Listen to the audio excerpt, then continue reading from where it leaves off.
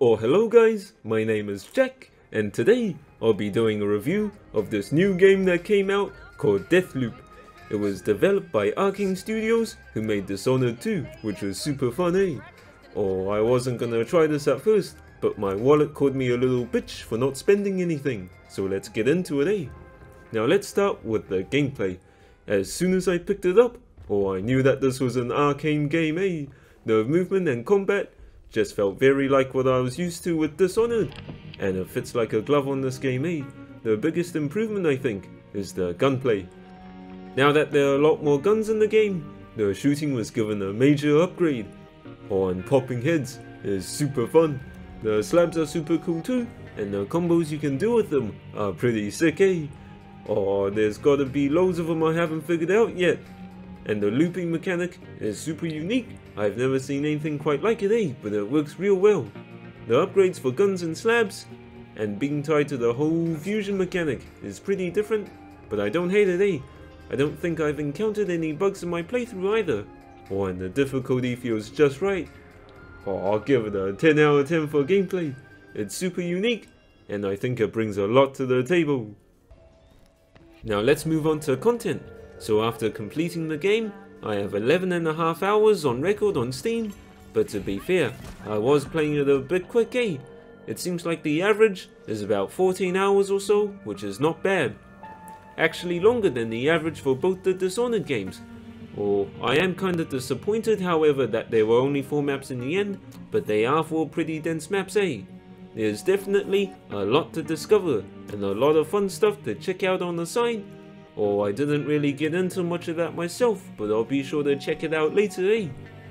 Now there's only like 10 actual guns in the game, divided into variants and rarities and the like, so I would like to see a larger selection. There are not a whole lot of slabs either, but there are definitely a good amount of upgrades for them, eh? I can't say it's super replayable, because you are still free to explore the levels after the ending. Or endings, eh? Which basically reset anyway because of the game mechanic, eh? The multiplayer invasion mode is pretty cool, but I did experience a lot of latency between myself and the host nearly every time I tried it. So I'll give it maybe like an 8 out of 10 for content. It does have a decent amount of stuff to do, but I probably wouldn't pay full price for the game, eh? The graphics are pretty sexy, eh? The graphical style fits perfectly for this game, and even though it looks like a cartoon sometimes, it definitely doesn't run like one, eh? Man, I got an RTX 3080, and this game still hammers away at my FPS. Hopefully my gameplay didn't have too many frame drops, eh? I heard a lot of people ran into stuttering issues as well, something to do with the DRM I think. But thankfully, I feel like my experience was pretty smooth in general, but obviously I can't speak on behalf of the public, so I'll keep that in mind, eh?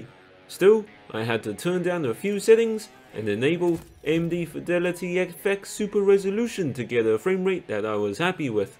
So thanks to the decent amount of options available, I was able to adjust it to how I liked.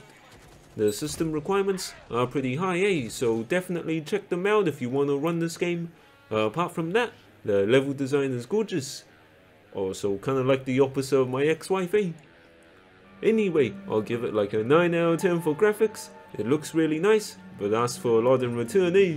The immersion of this game is what gives it its charm, not the graphics or the content, but the dialogue, eh? I just love that banter between Colt and Juliana. The two have such great chemistry, and they just bounce right off each other, eh? The writing is great, the acting is great. My only option is that there wasn't more of it, eh? Not that there's a shortage of it. The music is pretty nice, it's pretty fitting, eh? But I didn't hear too much variety, so maybe it could have used more of that. As for the sound effects, the guns sound real nice, and have some real power behind them. Although hearing footsteps is a bit weird, eh? I can't really pinpoint them very well, and sometimes I hear them too far away, which confuses me. So I'll give immersion an 8 out of 10. The sights and sounds of the world are given life by the dialogue. Alright, so overall let's review. I gave the gameplay a 10, the content an 8, graphics a 9, and the immersion an 8. That brings us to a total of 36, which is a super high score, eh? I really licked this game, and I think it's 100% worth picking up on sale. You can definitely play it however style you like. If you want to stop thinking and ignore the plot, you can just pick the leads and hit objectives.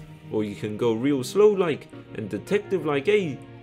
If you find a good deal on this sometime, definitely hit it up, eh? Okay, thank you for listening to my review. My name is Jack, and have a good one, eh?